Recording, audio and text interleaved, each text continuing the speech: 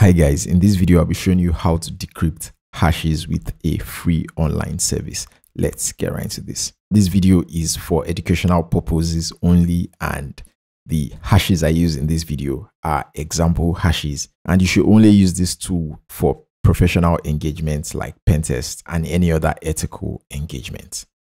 So this is hashes.com. This is one tool I use in pentest engagements, and this has multiple tools like hash identifiers, hash verifiers, base64 encoder and decoder, and this can also decrypt the popular type of hashes, MD5, SHA-1, and other type of hashes. So I have two example hashes here, and we are going to try to decrypt them. So you can put in up to 25 hashes on a new line, and this will process all of them. So this tool is useful if you don't have enough computing power to run a tool like Hashcat or John the Ripper.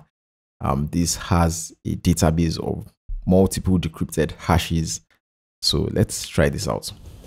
Let's submit, and we have the first hash as hello and the second one as password.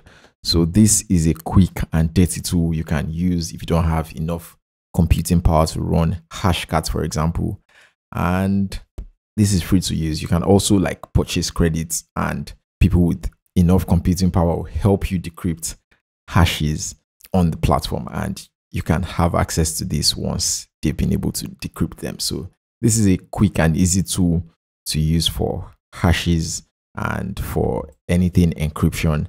So that's hashes.com. Remember to only use this for legal and ethical purposes only.